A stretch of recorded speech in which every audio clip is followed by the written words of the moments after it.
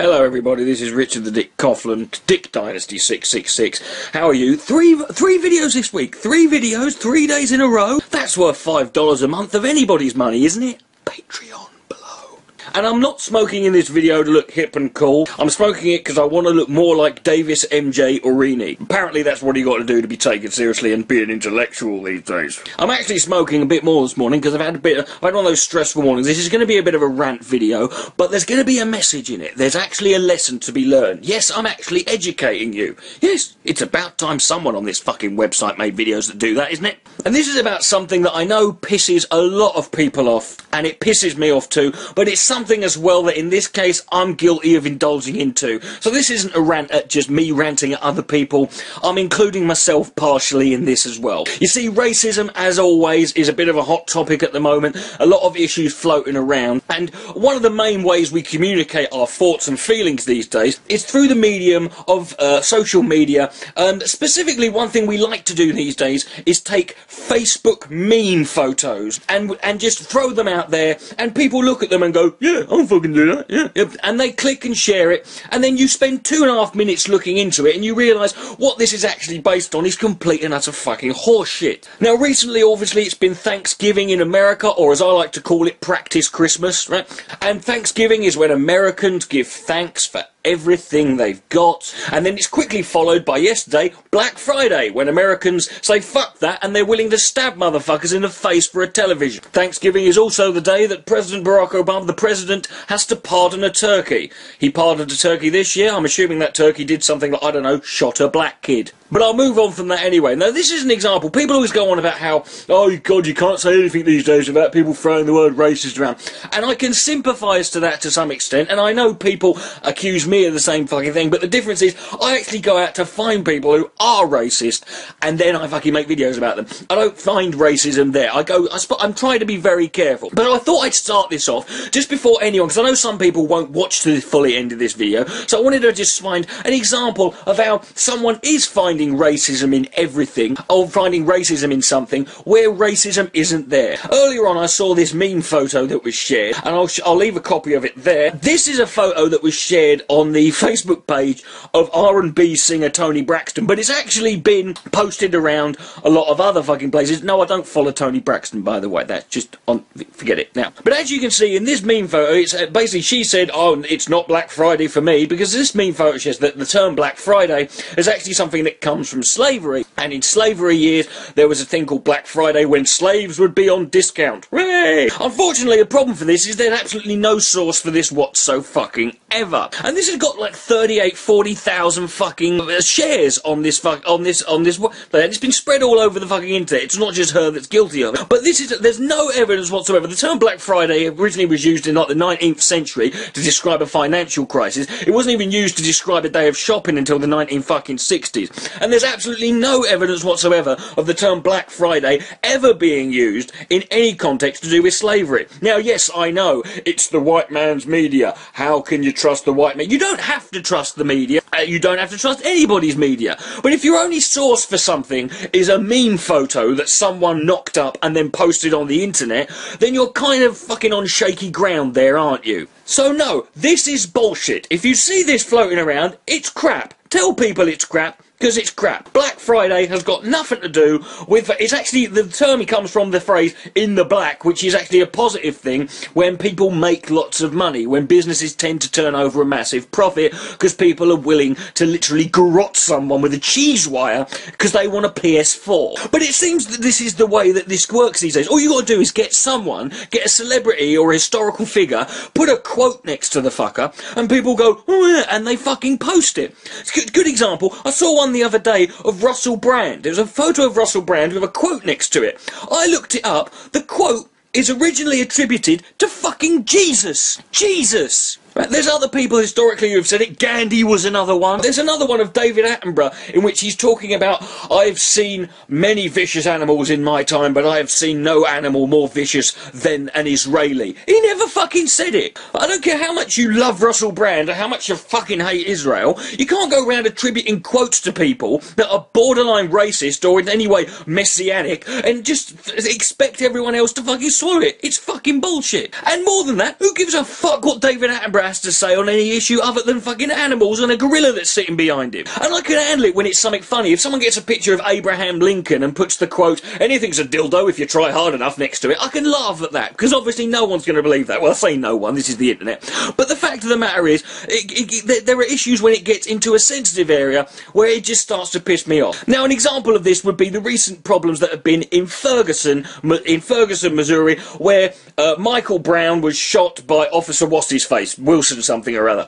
And this has just resulted in a hell of a lot of people on Facebook sitting there giving their opinions and what they think's going on here. Right? Now, I'm going to just a couple of them now and just show you the fucking problem we have going on here. This is the first one. This is an argument you see a lot of people make, and this is a photo that I've seen going around as well.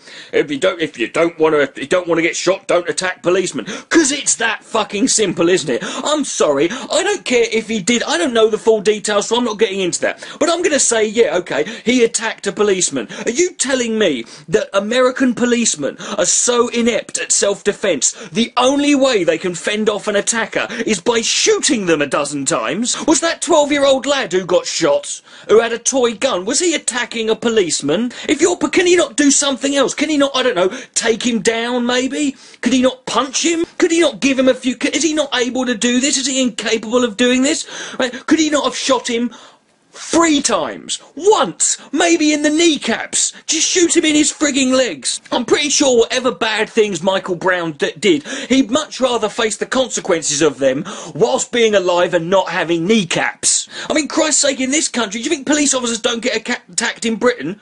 Right? They don't have to they don't have fucking guns. There are countries all over the world where police get attacked and somehow they manage not to resort to shooting someone first off. That's the first port of call. No. But then we get on to this fucking issue that's really pissing me off, which is the people who are just patronisingly sat there looking at the things that are going on in Ferguson and making stupid statements that they know nothing about, and they clearly they haven't even thought it through. They're just sat there in their nice little comfortable suburban area where they've just posted, and they post a meme on photo because they're oh so very fucking enlightened. Now, one of the things that got posted was this. As you can see, top picture of Martin Luther King, other pictures there saying, and it says, I can respect this, not this, not this. Making a comparison to the civil rights movement to the way people behave now. Now, first off, let's ignore the fact that during the civil rights movement there were shitloads of fucking riots. There was craploads of fucking... There was just loads of fucking riots going on. Let's ignore that fact, shall we? Let's ignore that. Let's also ignore the fact that there are peaceful protests, and there have been plenty of peaceful protesters in Ferguson, Missouri. Let's ignore that. Let's also ignore the fact that Martin Luther King said, and I quote, of people who were rioting and smashing stuff up, maybe stop oppressing us on a daily basis and inflicting violence with impunity, then we can start talking about not breaking your shiny things. Let's ignore that, shall we? You have to ask yourself this one question. Here's a picture that's been going round. It's a picture of some black guys, as you can see, in Ferguson, Missouri, riding round the town in what looks to be a life-size model of Thomas the Tank Engine. This actually is this, right? This is what's known as the Peace Bus. They're going round and they're just blasting Marvin Gaye songs out, right? They're just driving around trying to make a peaceful bit of civil disobedience, letting their message heard, and they're doing it in a light-hearted and gimmicky way. And you'd think, hey, we can get behind that, can't we? We can get behind that idea, can't we? Let me ask you this. What happened to Martin Luther King? Oh, he got shot, didn't he? He got shot. So it doesn't matter if you're a rioter. It doesn't matter if you're a looter. It doesn't matter if you're a 12-year-old kid with a gun. It doesn't matter if you're unarmed. It doesn't matter if you're Martin Luther pissing King. You're gonna get shot. And what do they get if they don't go round and loot and riot? What do they get for that? Well, according to this, they get your respect. I got a funny feeling these guys could give a flying bolt of cocksnot out of a dead donkey's dick about your fucking respect.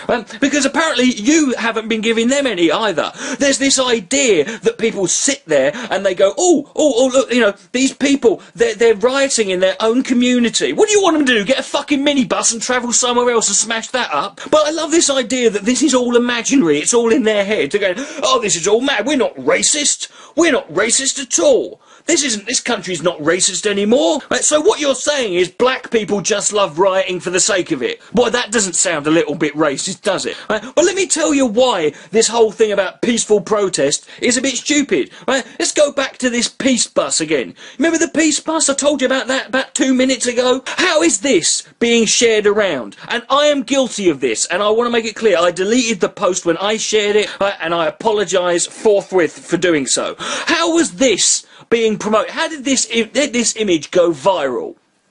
Oh yeah, it's looters steal life-size Thomas the Tank Engine from a mall and drive it around.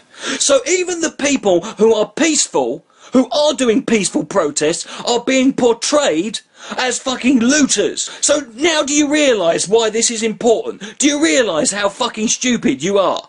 Right, for sitting there judging these people as if you understand or know what it means. As if you could sit there and go, well, you shouldn't attack the police. Or you're smashing up your own downfall. Well, this is going to do. Why can't they just be peaceful? Because no one fucking listens, even when they are peaceful. They just turn it into some funny photo. Right? And this is the dumb thing, right? This is basic propaganda, but it's not government propaganda or media propaganda. That's what the case used to be. The case used to be, oh, propaganda was something that was done by the media and the government. Not any fucking more though. Now all you need is a bigot who's got an agenda and has got fucking Photoshop, or if he's a tight ass and doesn't want to pay anything, the latest edition of GIMP, and you need a bunch of gullible, naive fucking wallies on Facebook who are going to share it because it fits into their preconceived notion of what they think reality is. And we need to stop doing this, and I'm talking to myself as well. Before you share anything, before you spread anything, right, stop and think. Because if you do, if you share shit like this and you don't fucking check if it's real,